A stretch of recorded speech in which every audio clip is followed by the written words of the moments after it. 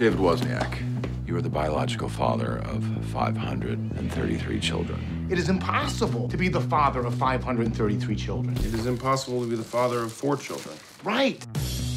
David sets off to meet some of these kids and slowly realizes that he does feel a connection between him and these kids. They need a guardian angel. They need someone to look out for them. Action!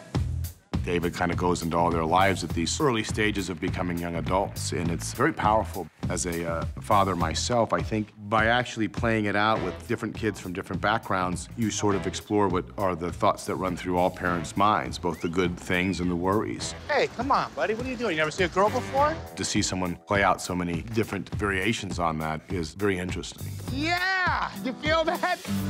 He kind of goes on a quest by contacting some of his children, not as himself, not as their father, but as an outsider and sort of a guardian angel in a way.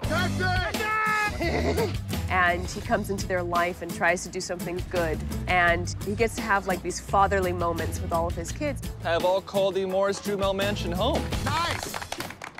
Exciting.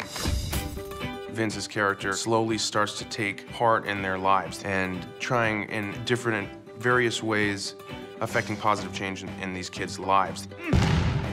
Dribble, dribble, you gotta dribble, you gotta... Why doesn't it dribble? This could be the most beautiful thing that ever happened to me. For me, it was an exploration of fatherhood and what fatherhood can be. You don't have the skills to bring up a child. It's not a movie that says, if you're a father, you should be this way.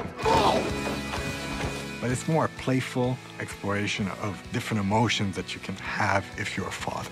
In my life, I have a tendency to make very bad decisions. Tell me that I haven't just made another wrong decision. You haven't.